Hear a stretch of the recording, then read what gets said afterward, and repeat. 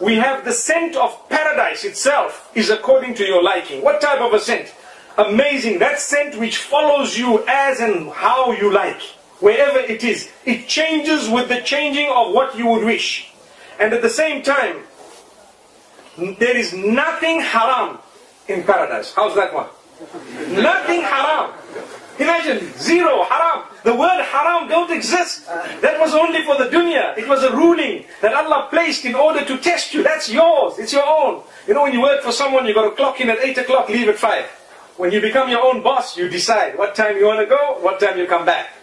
But then again, you will have to stick to it because people might come to your business. In Jannah, there is nothing haram. No timetables in that regard. You know, no restrictions regarding haram. Everything is permissible.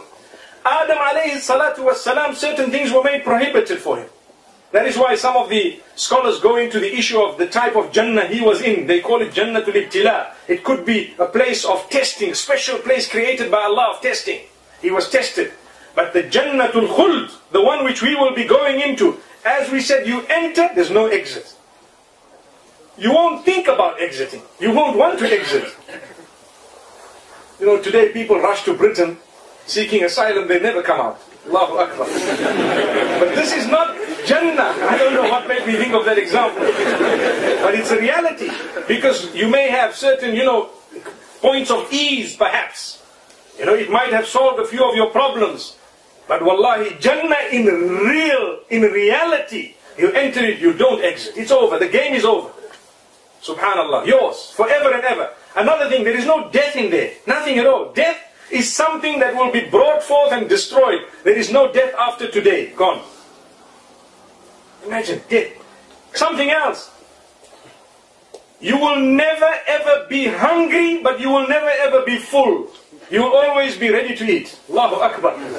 No gymming needed. Allahu Akbar. No shedding of weight needed. You eat what you want, how you want, as much as you want. No excretion. Nothing. In fact, it is released as a scent of musk according to your desire. Subhanallah. So you eat what you want, how you want, as much as you want. You will never get full. You know, sometimes we're eating and it's the most beautiful, you know, food that we have. But after a limit, you start feeling a little bit, you know, full. Your belly starts, you know, feeling full. And if you've had water, you can actually hear the water in it. And you've got to stop at that point. SubhanAllah. You know, they say if you upload, you've got to download. Allah.